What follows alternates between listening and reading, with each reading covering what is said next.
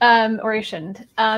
So let me ask you a question, because you caught my attention because of COVID and the tie-in here to the work that you do.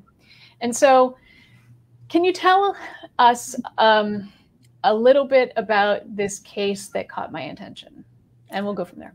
Sure. We represent the family of Michael Haywood. We represent his family because Michael died on February 2nd, 2021, after a bout with COVID.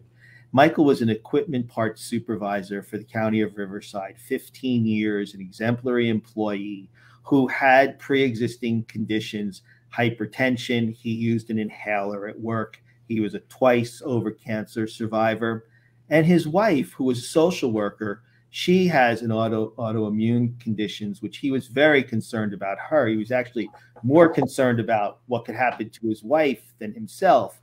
And so he, at a point in time in December of 2020, when things were getting worse and people were getting positive with COVID in the workplace again, he requested the ability to work remotely, which he had shown that he could do, because they were a couple times during the pandemic in which he was allowed to work from home. So he was fully set up to work from home. There hadn't been any problems. And he knew that he would have to come in about once every 2 weeks. And he asked for a staggered schedule then so that he could come in and not be working in the vicinity of other unmasked people, because he said and would tell his wife, nobody's wearing masks. They're, even though we were required to wear masks in the office at that point under California law, people weren't following that.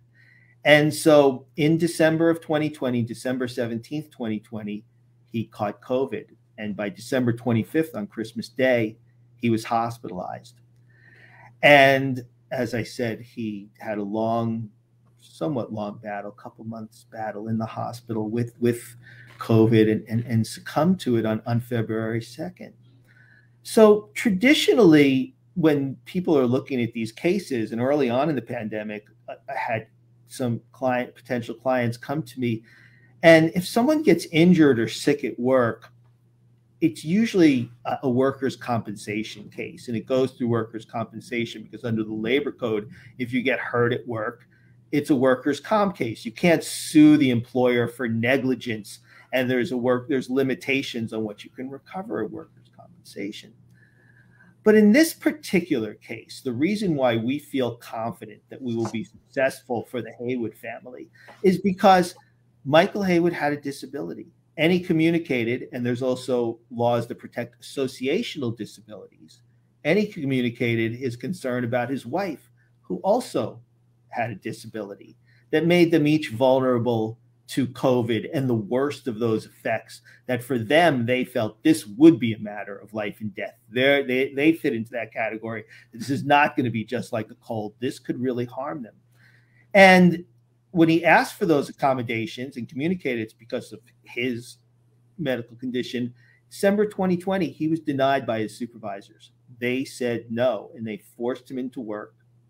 A coworker got COVID. They've actually admitted that through contact tracing that he caught COVID at work.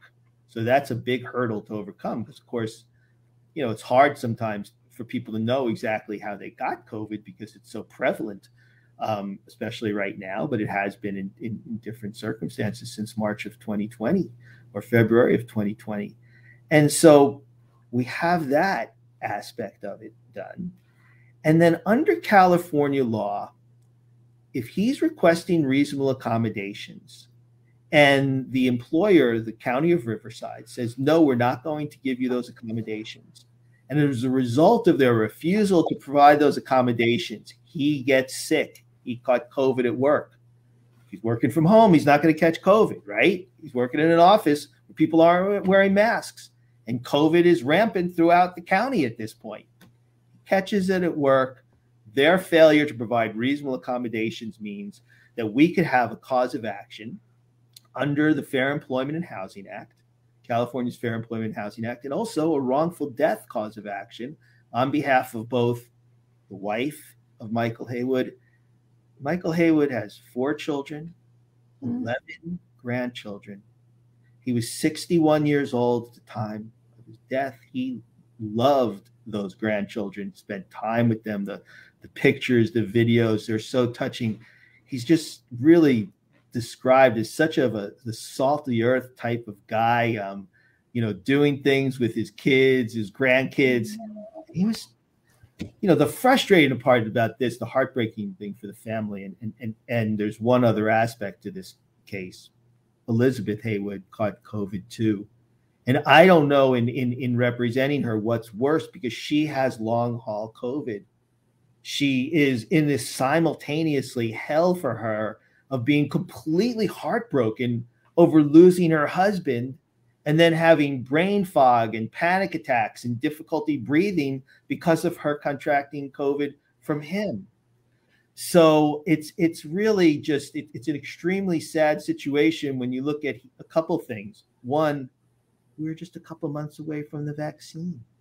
I mean, so Michael Haywood would have had the ability, given his disability and his age, to get the COVID vaccine in February of 2020 and to eventually have protections.